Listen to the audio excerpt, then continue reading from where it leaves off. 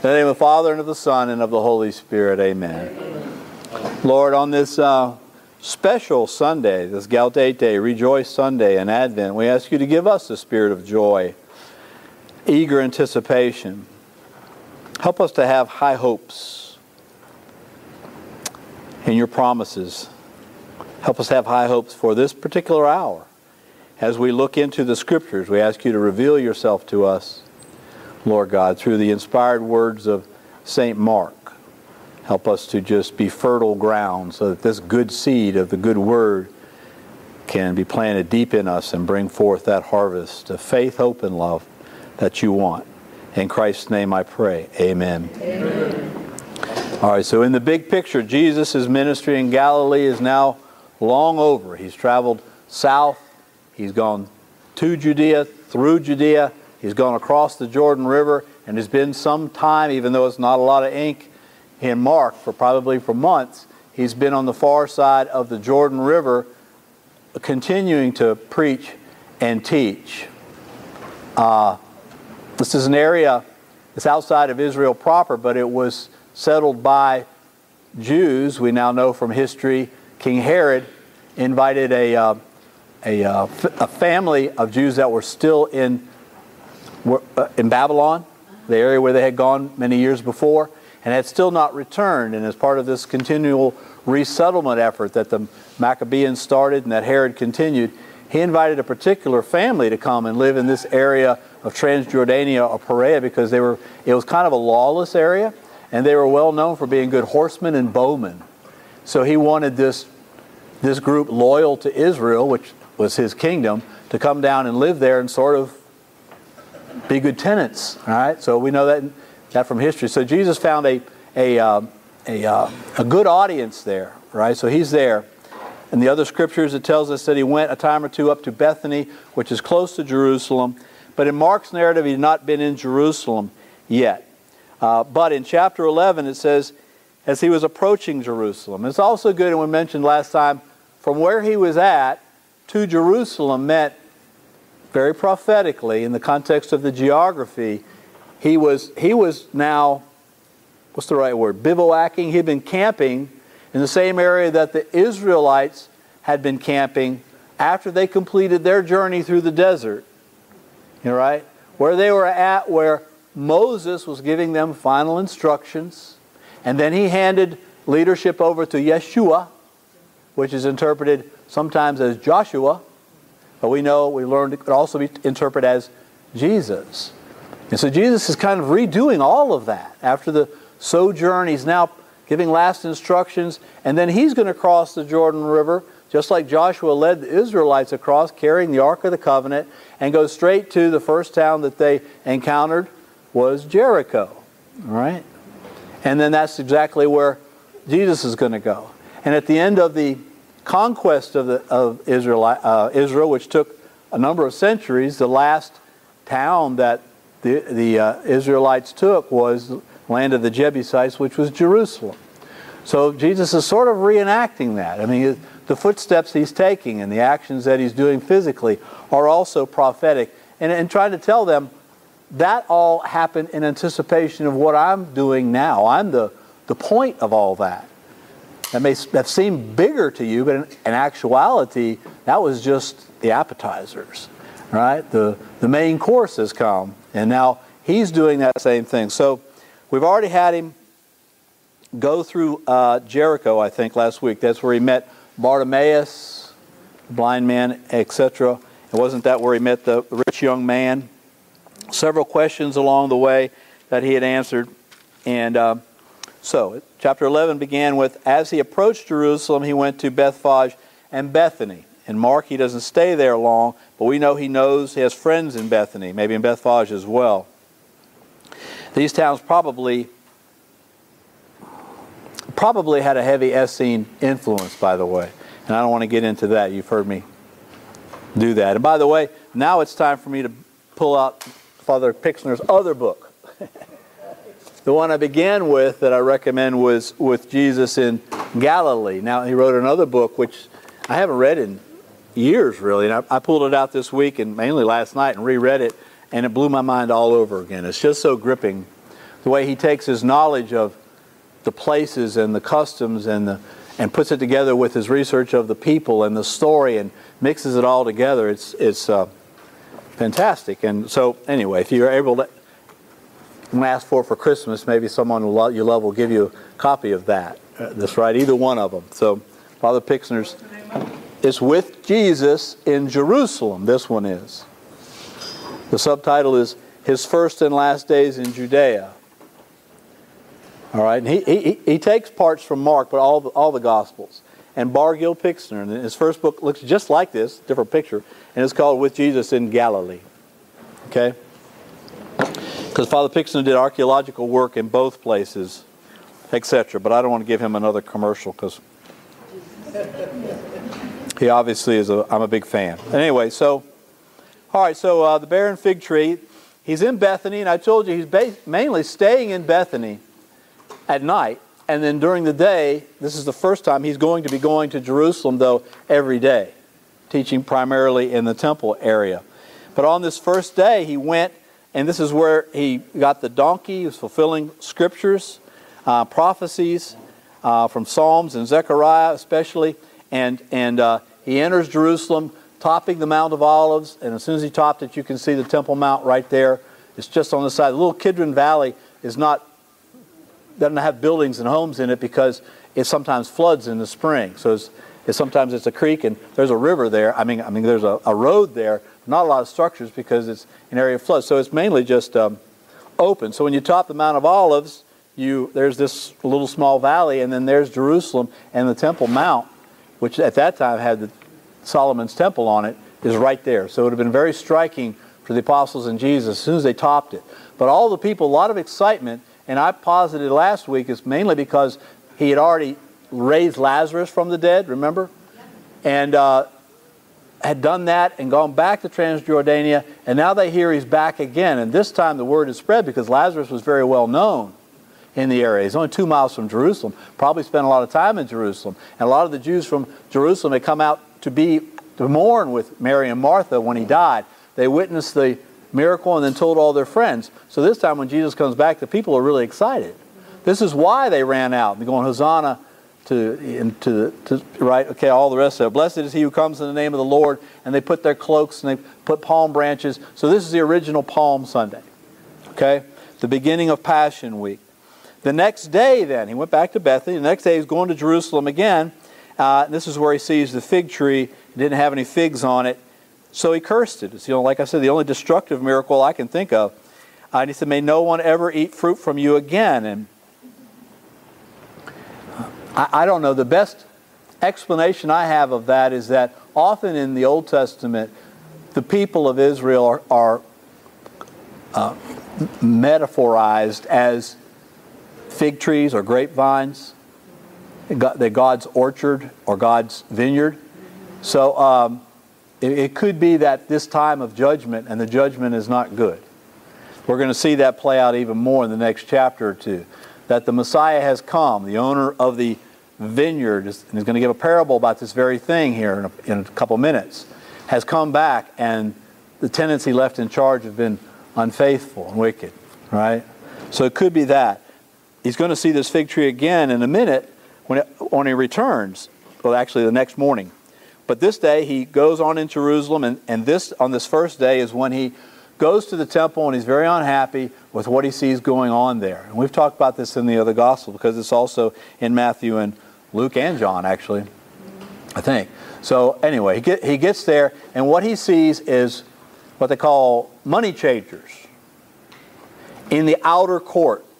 If you remember, the Temple Mount was built with the Holy of Holies in the middle, or the heart of it, the compound. No one could go in there except the high priest once a year. And then there were outer courts that the priest could go on, and then it was Jewish men, and then it was Jewish women, and then the outer court was for the Gentiles who wanted to come and pray. That's as close as they could get, but they could still get on the Temple Mount. Gentiles of good heart, God-fearers, righteous Gentiles they would call. So even in the Old Testament, there was a place, so it was on the periphery, it was secondary to say the least, but there was still a place even for the Gentile nations, okay? And that's where the priests had allowed the money changers to set up their tables. It was kind of a necessary function because everywhere else in Israel they had to use the Roman coin, the denarii, right? But they wouldn't let, because it had the image of Caesar on it, it was considered profane, a graven image. So they weren't allowed to use that money when they gave their offerings at the temple. They had to use temple money. It was useless anywhere else. So when they came there, they had to change their money. If they wanted to give an offering, they had to have it changed from denarii into the temple coin. But obviously they were charging a lot. There was probably kickbacks involved with the people that let them have their business. Greed. It was, and besides all that, this is also, by the way, where if you wanted to offer a sheep or a goat or even a cow, and you lived in Galilee or somewhere, it's a lot easier to buy it when you get to Jerusalem than drag that critter all the way with you, right? So they also sold the animals for sacrifice there. Just makes sense. Just makes sense. But when you picture now, so Jesus comes up onto this outer court, which is also supposed to be a place of prayer. And you have the clanging going on. You have the arguing about, you're cheating me, you're ripping me off, and shut up or get out of here, and all the stinky smells and the bleeding goats and the odors that go with all that. It didn't make Jesus happy. All right, so that's the context of this story. They reached Jerusalem and he went into the temple and began driving out the men selling and buying there. He upset the tables of the money changers and the seats of the dove sellers. Nor would he allow anyone to carry anything through the temple. And he taught them and said, does not Scripture say, my house will be called a house of prayer for all peoples? All peoples. He's quoting Isaiah 56:7. But you have turned it into a bandit's den of thieves.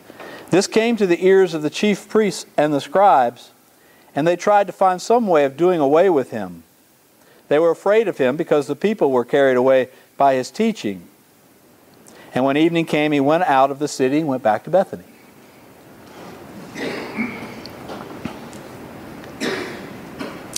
Jeremiah 7:11 we should look at just briefly before we move on. I had it marked there. Where are you, Jeremiah?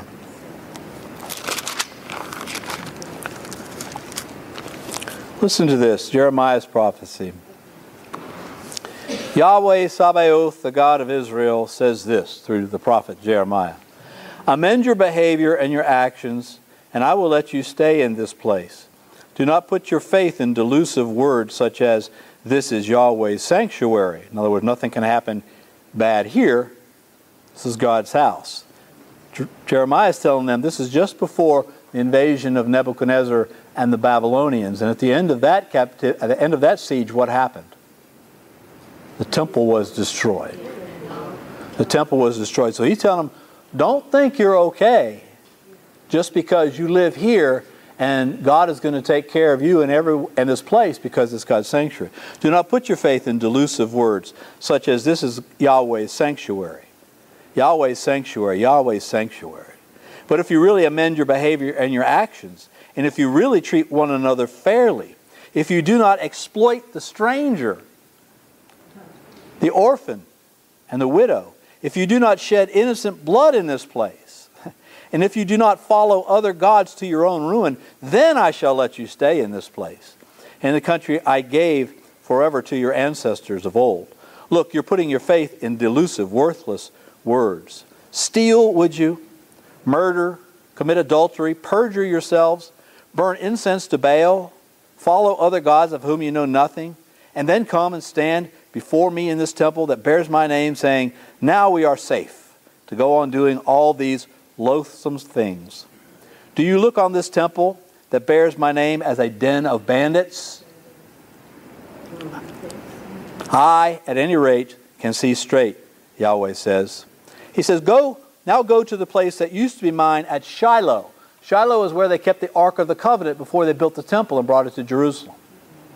Go and look at that place, which at this time had been destroyed by the Philistines. It's rubble.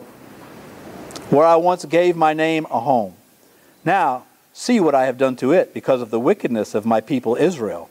And now, since you have done all these things, Yahweh declares, and refused to listen when I spoke so urgently, so persistently, or to answer when I called you, I shall treat this temple that bears my name, and in which you put your heart, the place that I gave you and your ancestors, just as I treated Shiloh. And I shall drive you out of my sight, as I did all your kinsfolk, the whole race of Ephraim. So by this prophetic action, and even quoting from some of Jeremiah, he's beginning to let them know, I have come and I'm bringing the verdict. And it's not looking good. He's going to make that explicit in a parable he's going to tell in just a minute. Okay? But I just wanted you to know the context. He refers to Jeremiah really directly, if we know the scriptures. Very clear to those that did. Okay.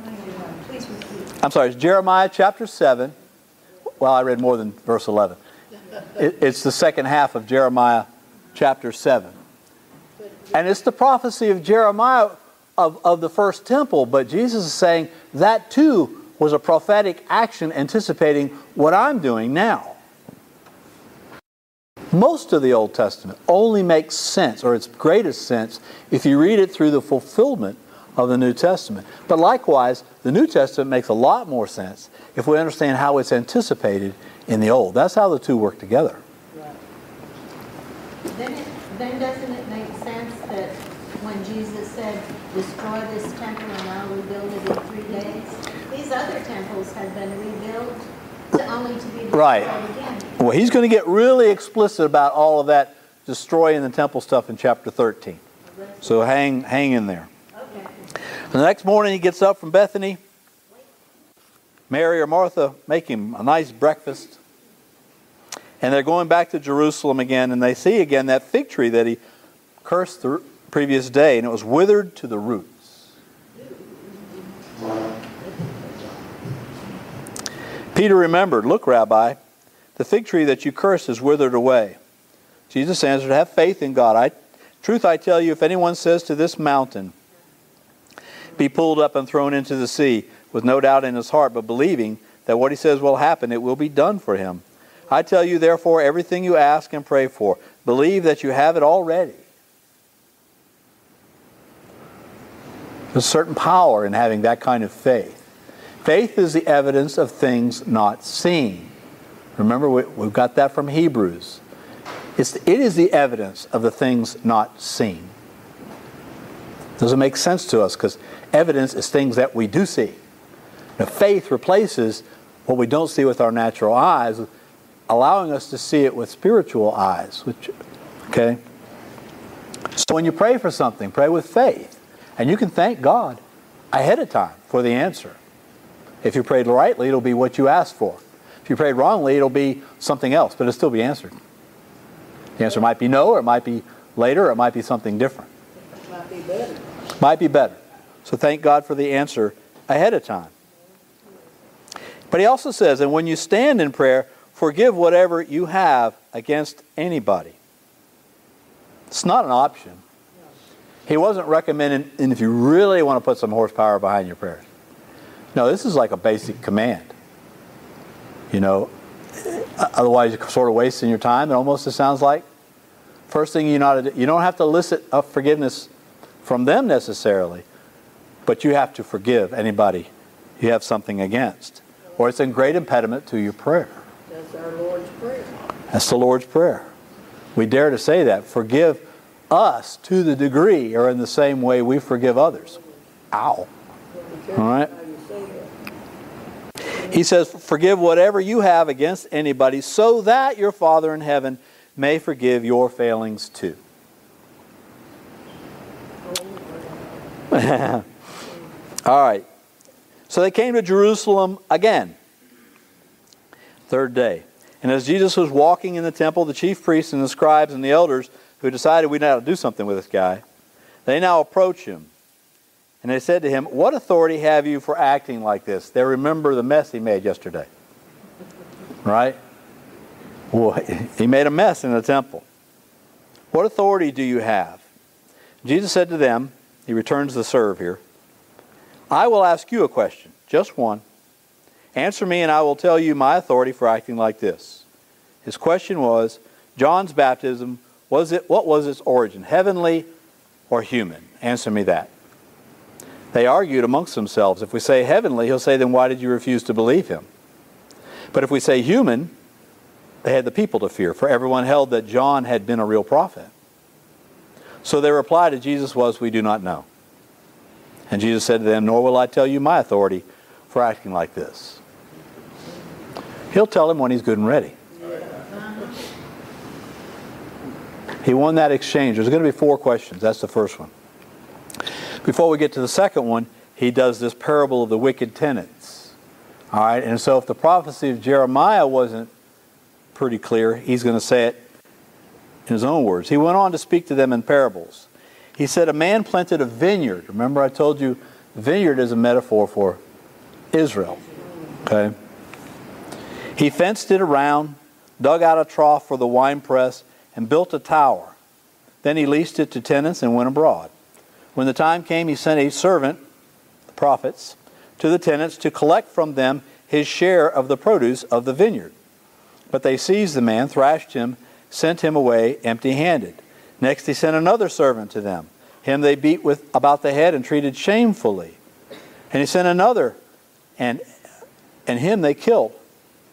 Then a number of others, and they thrashed some and killed the rest. He had still someone left, though, his beloved son. He sent him to them last of all, thinking, they will respect my son.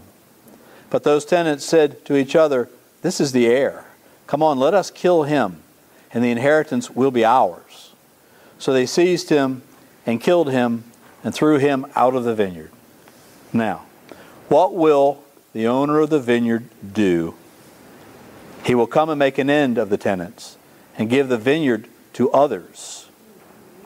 Have you not read the text of Scripture which says, from Psalms 118, the stone which the builders rejected has become the cornerstone. This is the Lord's doing, and we marvel at it. Now he told this parable to the people, but also who specifically is right there, we already know. Right? It's the scribes and the priests and the elders.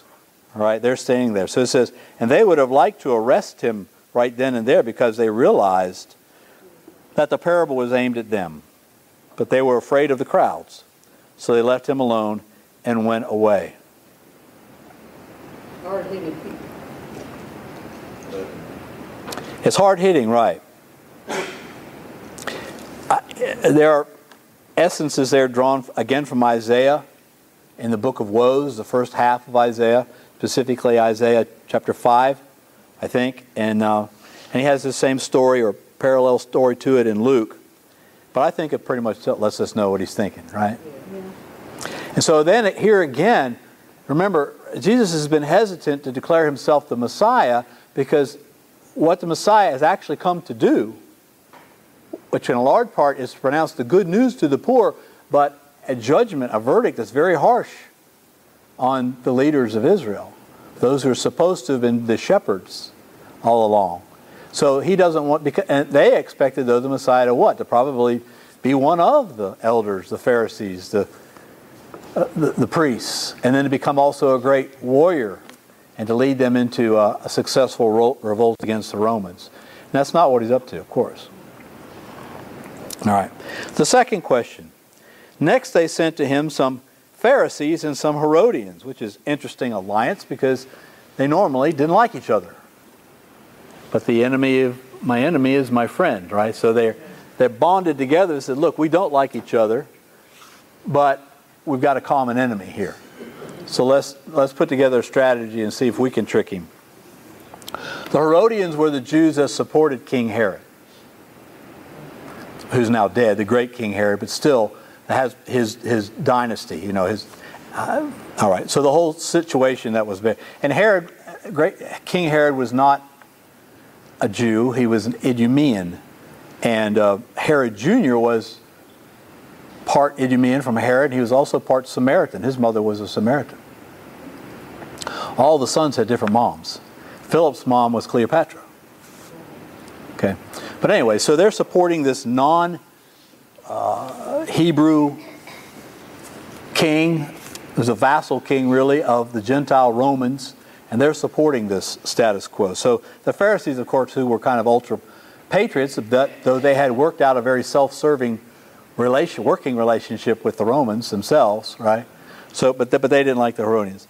All right. Next, they sent to him some Pharisees and some Herodians to catch him out in what he said. These came to him and said to him, "Master, we know that you are an honest man, and that you are not afraid of anyone, because human rank means nothing to you, and that you teach the way of God in all honesty." Do they really think that? Of course not. They're buttering his bread. They think, I'm going to be so clever. I'm going to get him off guard and make him vulnerable by making him think we actually respect him. So their question is it permissible to pay taxes to Caesar or not? Now they're asking a question that the people around them would be very interested to hear what he says. Should we pay or not? Because remember what I told you, what was on that coin, right? Caesar, right? And do we pay taxes? Do we pay tribute to this Gentile ruler? Of course, if you don't, go to jail or worse.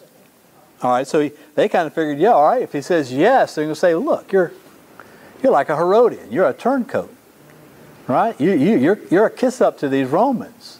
What kind of Messiah are you? But if he says don't pay it, then he'll just turn them over to the Romans, let the Romans say, this guy's telling everybody don't pay taxes.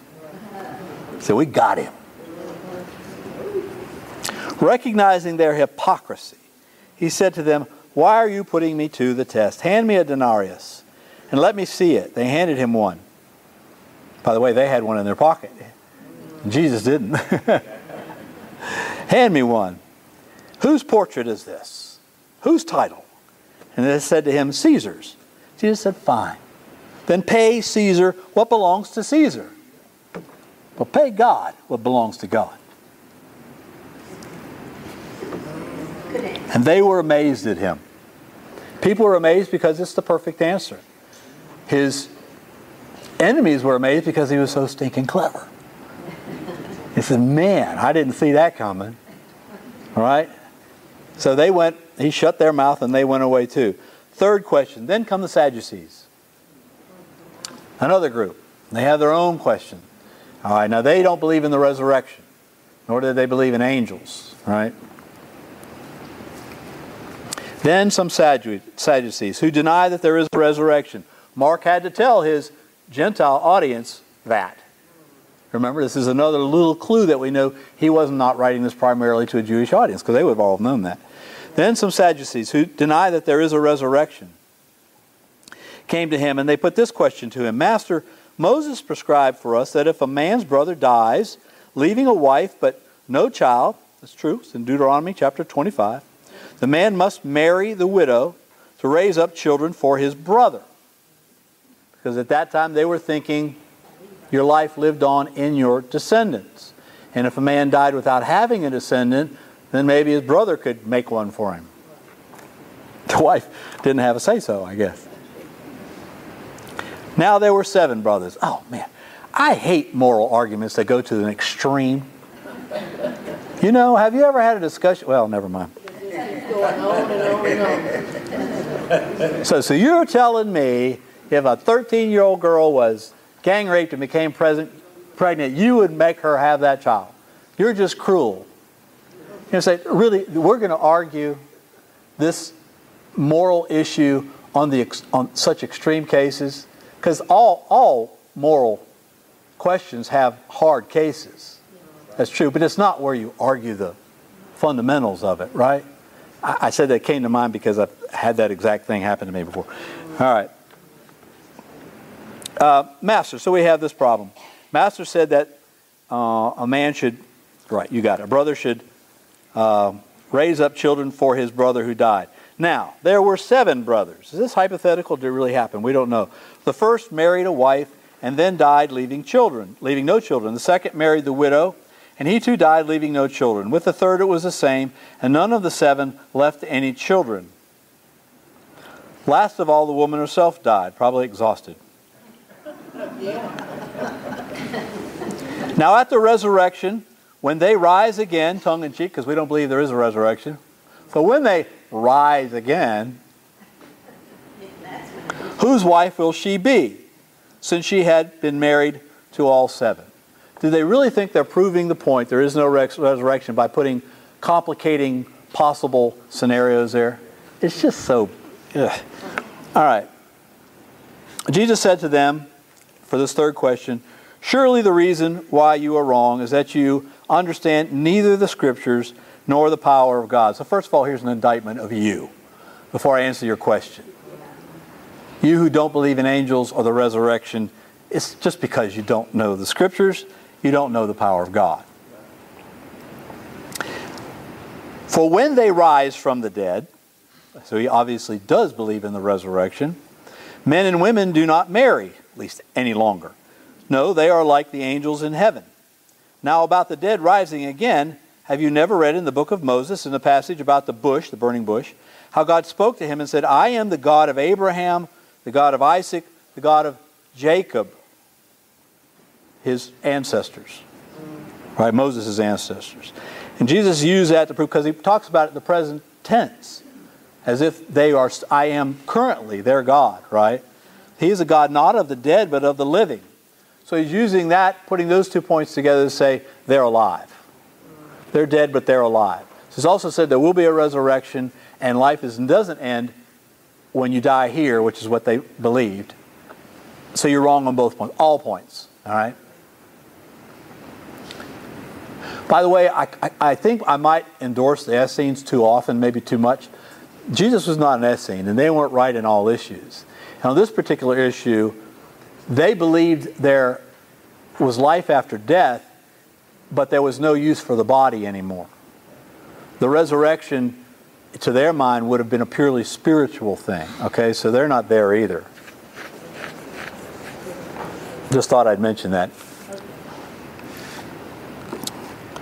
All right, question number 4. One of the scribes who had listened to them debating appreciated that Jesus had given a good answer and put a further question to him, the fourth one of this day. Which is the first of all the commandments? This guy's got a little better heart, a little more goodwill, and he's coming from a more honest place. Jesus answered the way every good Jew would answer. The great Shema. Deuteronomy chapter 6, verse 4. This is the first of them all, he says. Listen, Israel, the Lord our God is the one, or is one, only Lord. And you must love the Lord your God with all your heart, with all your soul. Curiously, Jesus adds, with all your mind, and with all your strength. So he quotes Deuteronomy, Moses, but he did add, with all your mind too. Maybe that was a good thing he needed to add right then to these people trying to give him intellectual questions, trying to be philosophical or so clever. So by the way, your mind too. It's good advice. Yes. My heart, my soul, that's fine, but my mind I'm using for other than godly purposes, which all these people were. The second commandment, though, he says, you didn't ask, but I'm going to tell you what the second one is. You must love your neighbor as yourself. There's no commandment greater than these. In fact, those two sum up all the others. Okay? The first 3 all about God, the commandments. The other 7 are about how we relate to each other, how we treat each other. So they're summed up in that way. Love God with all your being. Make Him number one. That is how He becomes your God really, not just in lip service, but in actuality. And then the second is treat other people like you want to be treated. He says, no commandment greater than these. The scribe said to him, well spoken, Master. What you have said is true. I'm sure Jesus really appreciated his approval. He says, what you have said is true, that He is one and there is no other. To love Him with all your heart, with all your understanding, he says, and strength, and to love your neighbor as yourself. This is far more important than any burnt offering or sacrifice. Jesus, seeing how wisely he had spoken, and of all the people that have come to him, he likes this one. And he says, you are not far from the kingdom of God. And after that, no one dared to question him any more.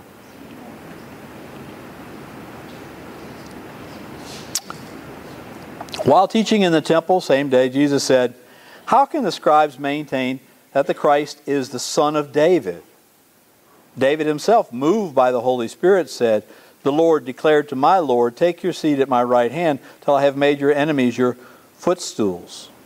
So he's trying to demonstrate the limited understanding of these learned ones, okay?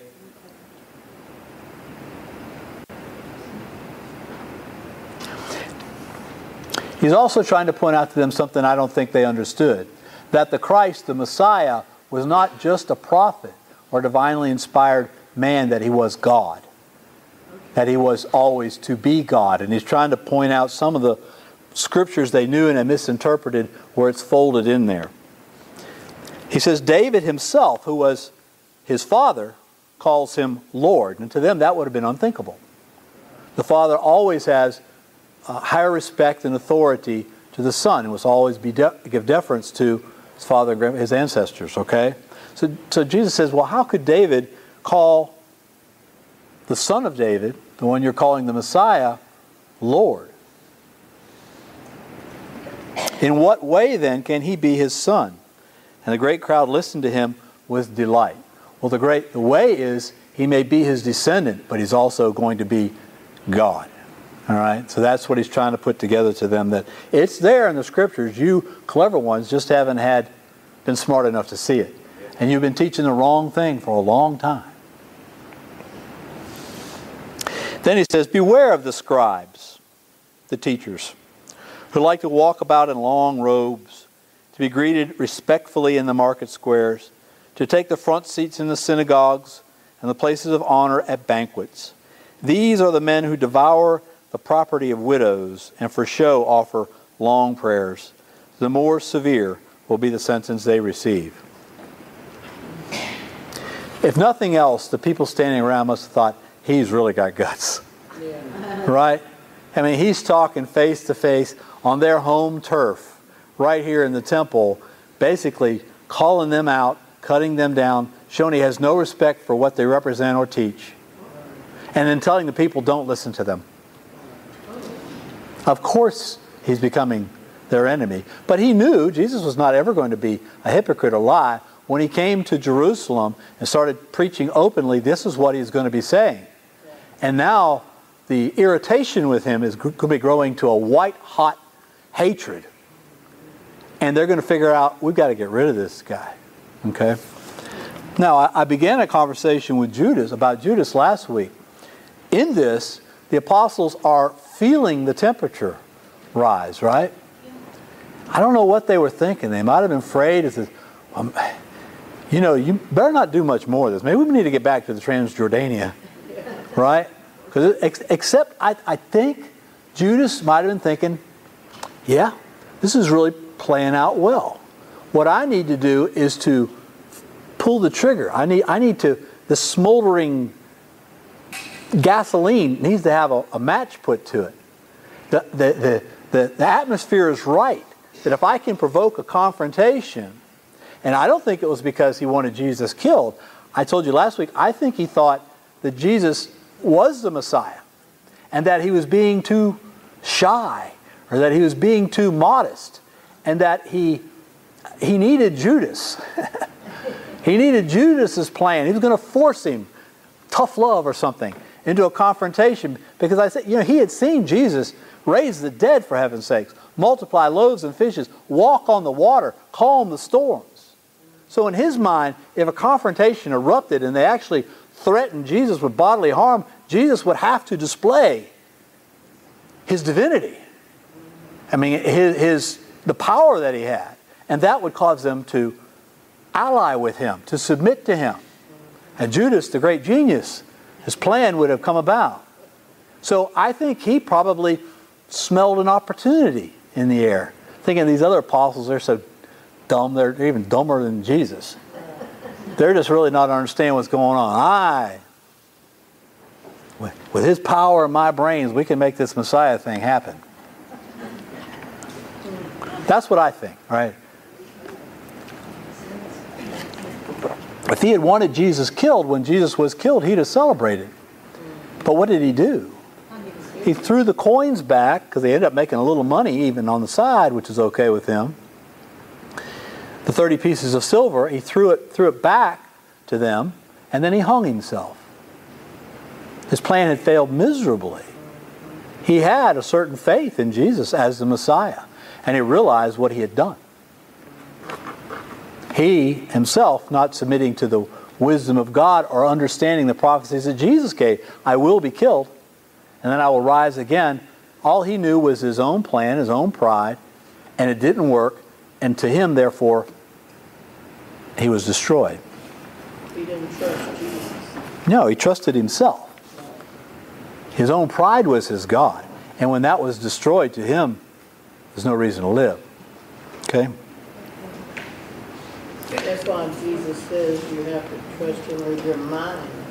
Your mind too, yes. Terry? I've got a question. I heard this before, and I don't know if this is right or not, but when Jesus gave a piece of bread to Judas, they mentioned that he gave the assignment to say, hey, let's do it now, like that. That's when he got with the feeling to say, I'm going to turn him in. Right, I'm going to repeat that because I don't know if it's picking up your question, okay? And we're not there yet, but at the Last Supper, you point out that Jesus hands Judas a morsel of bread that's been dipped in the wine, right? And then he says, go and do what you must do. Yes. Well, the other apostles had asked, when he predicted that there was a traitor amongst them, and then Peter asked John, who was the closest to him, ask him who it is. And he said, that's the one that I'll give the bread to. So he was pointing out the traitor, but they didn't know what that meant exactly. And the others who weren't privy to that little conversation amongst the three, when Jesus said out loud, go and do what you must do, the gospel writer says they assumed he was going to go out and, what was he going to do? He was going to buy something. Buy some food for the next day or provisions or whatever, because he kept the money. He had the money bag. So, yeah.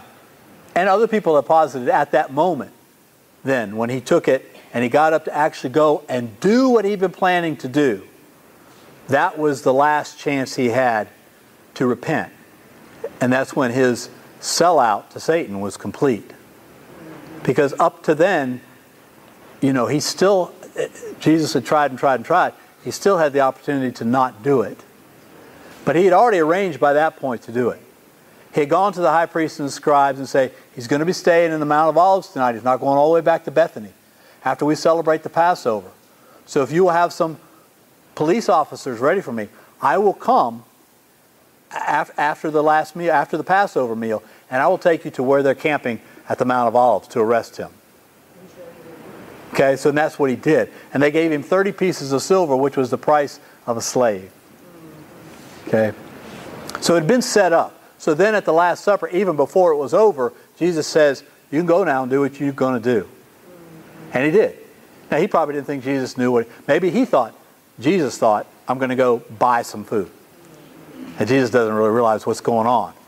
Right? Or about that time, maybe he didn't care. I'm still going to do it. And Jesus will thank me for this. Pretty soon. In a day or two, he's going to see what a genius I was. Right? So he goes and he tells them, it's all playing out just like I told you guys it would. And they say, well, here's your temple guards. We got torches. We got clubs. We got rope. We got chain. Lead on. And that's when he took them. That was the night he was arrested. All right, we're not quite there yet. He just condemned the scribes. He told them about, what hypocrites they were, offering the long prayers, making big sacrifices, and it's all for show. And then he exemplifies the point by getting the parable of the widow's mite, telling the story of the widow's mite, which is also in Luke. And he sat down opposite the treasury there, still on Temple Mount, and watched the people putting money into the treasury, and many of the rich put in a great deal. A poor widow came and put in 2 small coins, the equivalent of a penny. Nancy, do you have your widow's mite on? Nope, not yet. Oh, I had a prop for you.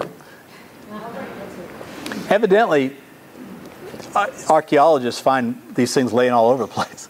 So some smart Christian Palestinians have collected these, and they make little trinkets out of them. Nancy's got one that I paid way too much for.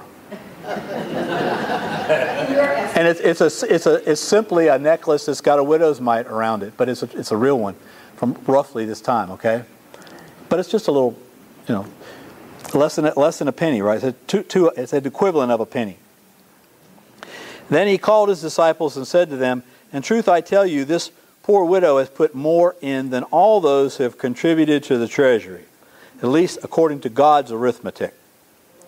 For they have put money in they could spare. Proportionally, it wasn't much, right?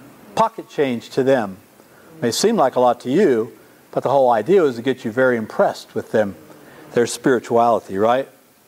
He said, but she in her poverty has put in everything that she had, all that she had to live on." Does God need money? No. The answer is no, right. Why then is this imperative to tithe and to give alms, which is even more than the tithe? Technically, the tithe is a commandment. That's what we owe. Everything beyond that, alms, is considered an additional sacrifice or gift. It's not the way we look at it usually, but scripturally, that's where it's at. But he doesn't need any of it. In what way is sacrificial giving an opportunity for us? Larry, do you have the answer? Sacrificial giving, tithing, to me, are like a catalyst in a chemical reaction. It's not consumed, it's not used, but what forms the reaction to occur. And in this case, it's like showing your priority to God by doing it this way, because as Jesus says here in his response to their questioning, you shall love the Lord your God with all your heart, all your soul, all your mind, and all your strength. He could have added all your money too, couldn't he? Well, strength is really everything that you possess. All your assets. It's assets, it's your, not just the physical strength, but your strength of your assets. Yeah, your cattle, your sheep, your lamb, your servants, everything that you have is your strength. In this context for this. So that's, to me, what shows me you're a catalyst in moving God's kingdom forward. Right. Right. So, I think what he's pointing out here, though, giving pocket change that we'll never miss, what I like to say, giving God a tip, is not, it's almost counterproductive. God doesn't need the money, but to giving something that's relatively meaningless to us kind of robs us of any sacrificial aspect of it. Sacrificial giving is giving to the point that, I might miss that in some way, but I'm willing to risk it. Now, the widow gave up everything she had. This meant she didn't know where her next meal was coming from. But that's not what I'm talking about here. I'm talking about, though, if we give something that in our mind is significant in proportion to what I make or what my needs are, then I am actually stepping out into the realm of faith a little bit. And it's a physical prayer that obviously God honors. It actuates. You said a chemical reaction, right? So the way that faith activates all prayers. This is a way of demonstrating it to God and to ourselves, by the way. And to ourselves. So if you have your envelope and you're about to drop in the bag and going, maybe next week. No, you put it in and say, well, I hope God comes through, because I'll miss that maybe in some small way. That's the same way with fasting. Fasting is not just eating low calorie. It's giving up something that you will miss. It will make you a little hungry. Or you're going to miss it no matter what it is you're giving up. But it's another way of stepping out of the realm I'm providing for myself, or I have enough, to a realm of I'm in need of God always, and now I recognize it, and now it's physically true. Okay? I'm relying on faith alone. Wasn't the widow knowing that God would take care of her? I hope so. Or maybe that was even secondary, that I want to reverence God. I feel the need to also contribute. And I don't have much, so I'll at least give all that I have. This doesn't mean anything to anybody, she might have been thinking. But little did she know, it meant everything to God. Because Jesus says, I tell you right now, in heaven, God's arithmetic, she gave the most today. Okay? And that's the beautiful point of the whole story. It also underscores what he's trying to teach his disciples, because it wasn't so many verses before when he's telling them, if you have faith and believe in God, the size of a mustard seed, right, to be thrown into the sea. And it's like every time he's just giving these snippets of power of faith to his disciples, so that they don't fall, so that they don't right, grow weary or confused or unfulfilled or disillusioned. That he's explaining to them so that they grow in that faith. Right. All along. And I just love the way he just brings them along at each point here. Right. And builds that. Right. This teaching is for his apostles and all of the potential believers sitting around. He's teaching them things of God. Things that the Pharisees, the scribes had all failed to get across to them. They were teaching the technical law and a lot of the ways to get around the stipulations of the law. And Jesus is trying to get to the heart of the matter and say what matters to God. Okay? Got another one? Which, when you say that about the law, the importance of that is he's destroying the temple cult. And the things that he's saying to them, love your neighbor as yourself, replaces all of the temple traditions and teachings and practices and says this is what's the most important. You know, it doesn't just replace them. It doesn't just replace them. Those were the primordial commandments before any of the laws of Deuteronomy or Leviticus were added. And they were added as a punishment, really. But the original, before the golden calf revolt, were the Ten Commandments, which Jesus has just summarized. Okay? So he's kind of not replacing them so much, but teaching them what's fundamental. All right? All right, now... On building on what Sylvia said about faith, I believe that the woman had enough faith that she would give Jesus all she had, and that she would be all right. Right, because a lot of us would say, well, as soon as God blesses me with a ton, I'll be glad to give a little of it back. Then I'll tithe, right? But surely God doesn't expect me to tithe on my penny, when then she gives the whole thing. She gives all of it. Right, so it's a very inspirational story of just simple faith. Being noticed by God and no one else. Being commended by Jesus Christ. But in the economy, the worldview of that time, she was totally insignificant. These hypocrites were the important people. They were the holy ones. They were the examples. Look at that robe he's got on. Look how beautiful his public prayer is. Look at that pile of money he just dumped in there. Surely this guy is close to God, and I need to be just like him. Which is exactly what they wanted everyone to think. Not true. Thank you. That's right. All right, now, this is important. As he's leaving the temple, one of the disciples said to him, Master, look at the size of those stones. And the stones that were used to build that temple were big. All right, I'm trying to look for something that... Anybody remember what a Volkswagen van looked like? That big or bigger, okay? And they were cut from far away. The quarry had to be way out of earshot of the temple area. And then they were, no heavy equipment now, and then they were drugged to the temple. And they've been building this thing for about 40 years, and it will be another 30 years before it's finished. But it's already very impressive looking. It's totally functional. And so they're impressed. Look at the size of those stones. Look at the size of those buildings. And Jesus said to him, so one of the disciples said that, one of the Galilean fishermen,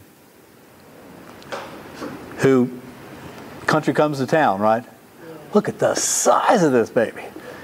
Let me finish the sentence and I'll say. He says, you see these great buildings?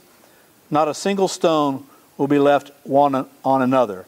Everything will be pulled down. He's going to go on to give a deeper explanation of the Olivet Discourse. Who had their hand up? Was it you? Go ahead, Zach. Okay. Thank you very much, Doctor. One of the things we don't have today, and there are no records of most of what they were doing in those days, is the fact that we make this assumption that they didn't have an equipment to carry this big stone from one point to another. Because today we barely do. Yeah. The pyramids were built even before then. And the stones of the pyramid were very big. Yeah. Very, very big. Somebody had to carry them down there. It's not just by dragging on the ground or something. They had something they used. Well, there's other ways. I mean, if you had two wheels and an axle, which was done because they had carts. I mean, they had. I didn't mean that they drug them there. I've seen pictures where they put down logs and they roll them, you know, and as you finish this log, you put it in front. Kind of the same way they build railroads now, right? You're on it and you're continually building it. So there would have been ways besides just dragging them, but it still would have been very difficult. Very difficult. Now the Egyptians had the advantage they had slaves. They had the whole Jewish nation there, and they were slaves to build the temples. These were the people being hired and paid very little, but they were taking advantage of poor people who would work really hard for a little bit of money, and they're the ones that had been employed by Herod with the approval of the Romans to build this temple. Yeah, I agree. And they have the mathematical ability and capacity to minimize the force used to place those things together. Oh, yeah. Which we don't actually know the exact Right. forms. They had forms of engineering and architecture that we don't, and in some ways were superior. I mean, the way some of these things fit together was amazing. It's amazing. And that was your point, wasn't it? Yeah, we don't look at them as some sort of troglodytes that weren't smart. They may not have had a bulldozer and a crane, but they built some magnificent structures, not just in Israel, but all around the ancient world. These people were as smart as we are. Okay. Look at Rome. Yeah, Rome was built at this time. And Greece before that. All right, so here we go. All right, so he's given that prophecy of not one single stone is going to be left on another, and everything will be pulled down. That's just the opening salvo of what he's going to talk about here. And while he was sitting on the Mount of Olives, facing the temple, I told you, so now they're heading back to Bethany, maybe stopped for a break, and they're sitting there on the Mount of Olives, and right there is the whole Temple Mount that they had just commented on how magnificent it was. Facing the temple, Peter, James, John, and Andrew questioned him when they were by themselves. Tell us, when is this going to happen? And what sign will there be that it is all about to take place? So everyone pretty much agrees nowadays that Jesus was crucified in 30 AD. Okay? A generation is 40 years, scripturally. And the temple will be destroyed. We know from history it's not in Scriptures. The Scriptures were all complete by the time, well, maybe John, but he didn't mention it. But it was, the temple was destroyed in 70 AD. It's 40 years after Jesus is about to speak. He says, take care that no one deceives you. Don't get conned. All right? He's going to go on to say, in my mind, well, all these other things he's going to say are be patient, be vigilant, be ready, be calm too. Take care that no one deceives you. Many will come using my name and saying, I am he. And they will deceive many. We know from the historian Josephus, Flavius Josephus, in his Antiquity of the Jews, that during this period of time between Jesus and onward, there were many who claimed to be the Messiah. And some of them had some followers. Some of them even had a little local success. Ultimately, they were all proven to be imposters. Okay? This is something must happen, but the end will not be yet. For nation will fight against nation, and kingdom against kingdom. There will be earthquakes in various places. There will be famines. This is the beginning of the birth pangs. Be on your guard. You will be handed over to Sanhedrins. You will be beaten in synagogues. Little they know that's only a few months away. And you will be brought before governors and kings for my sake, as evidence to them, since the gospel must first be proclaimed to all nations. And when you are taken to be handed over, do not worry beforehand about what to say. No, say whatever is given to you when the time comes, because it is not you who will be speaking, it is the Holy Spirit. Brother will betray brother to death, and a father his child.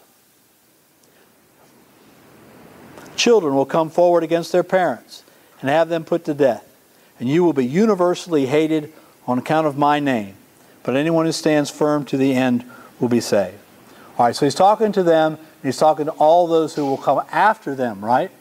As this proclamation, which began in their time to the ends of the earth, will continue on into all the generations to come. But what in essence does it mean? He says, don't prepare ahead of time. It's not you who is speaking, it is the Holy Spirit. Even if everyone else has abandoned you, as he goes on to say. Even your own family thinking, he's gone crazy. He's an enemy. He's a Christian.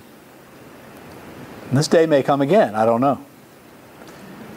You may be considered by many an enemy to the way the world should be, and to right order, and to right government perhaps, and to all the rest of it. You'll be persecuted, put in jail. Some of you may be put to death. But what did he just not say right there? What I heard sort of just screaming at me from those lines, don't worry, it won't be you, it'll be the Holy Spirit. In other words, you'll never be alone. And a lot of Christians, some were martyred and some were not, but a lot of them have been put, in our day still, are put in jails and dungeons, beaten, treated badly, isolated from the rest of the community. And killed. And a lot of them killed, but they were never alone. That's why I think that this line here is just so powerful to those thousands, countless thousands of followers of Jesus who through the centuries have gone through exactly this. Imprisonment and abandonment and false trials and experienced hatred and rejection, thrown into dismal dungeons.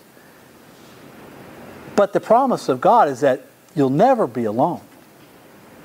I just think it's powerful, okay? And important. All right, before I go on and read now, because a million questions will come to mind, and almost none of them will I be able to answer adequately. He's now going to give a... Oh my gosh, I'm sorry. Good thing I didn't get into that. You're on a run. Hey, I'm enjoying it. All right, thank you. Thank you for that. Right. No, it's time to end. So we will do the... I was actually going to try to finish next week. Well, we'll just see what the Lord does. Wherever he guides. Right. In the name of the Father, and the Son, and the Holy Spirit. Amen.